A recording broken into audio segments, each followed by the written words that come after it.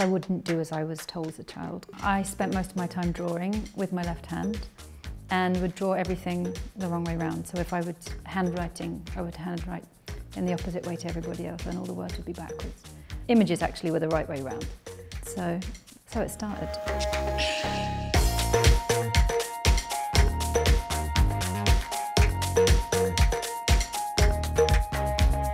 I was living with the art director of a magazine and I just started doing some drawing and giving her little bits and pieces to put in the magazine. It was a way of making artwork and getting it published that was really low cost.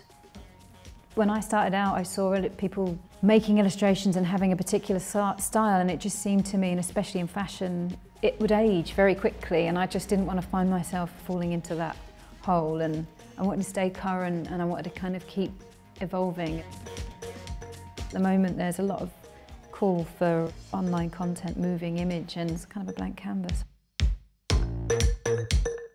I'm really emotional about the things that I make. I get really stressed out and worked up if things don't start to look the way that I want them to. And animation has been the biggest learning curve, and the barman one was probably the one I kind of remember the most because I just knew nothing about animation. And I remember sitting outside a shop in a car with someone at the time, and I was looking through these emails and I had 4 weeks, knew nothing about it, knew it would be with Inez and Vanud and Kate Moss, so I knew that if I made a mistake it was going to be very public, but it was a kind of crash course in education. There is nothing like being able to make your drawings come alive, and it's not just about that, it's about being able to give life from so many angles to this image. You need to decide what's happening, to design sound, you know, to tell a story.